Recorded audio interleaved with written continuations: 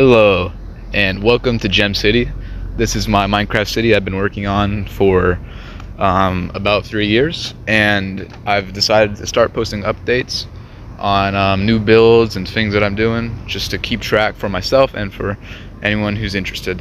So, the most recent build done by me is a take on Taco Bell. This Taco Bell near where I live, and we're calling it Burrito Bongos.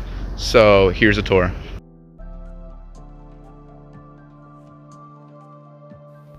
It is located on the southeastern part of the map, right next to a middle school that one of my friends is working on.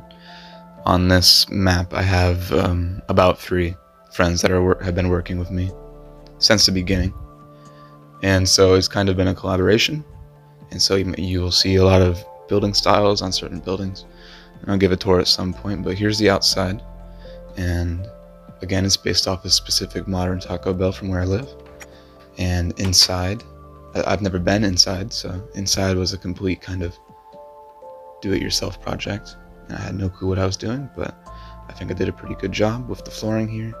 And there's places to put your trash and dishes, just like at most fast food. And of course there's drinks, and this is the main seating area, and in here is a single restroom. It was hard to fit, have enough space for both, so there's only one, but it's okay. And here we have a small part of the kitchen. Here's where you order from. And here is just, kitchen decorations. And then in here is where the drive-thru is. This is where the person takes your order, gives you your food. And then we have some more drink stuff, some more kitchen stuff.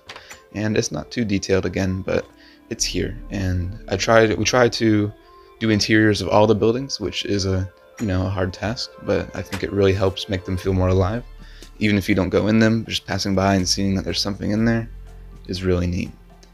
So that's this building. Again, it took about 2 or 3 days to finish just because I was off and on, but it went through a lot of designs. Here's the drive-through window right there, and that's just about it. So I'm going to give a little spin like that, and I'm going to play it again without commentary just so you can look around.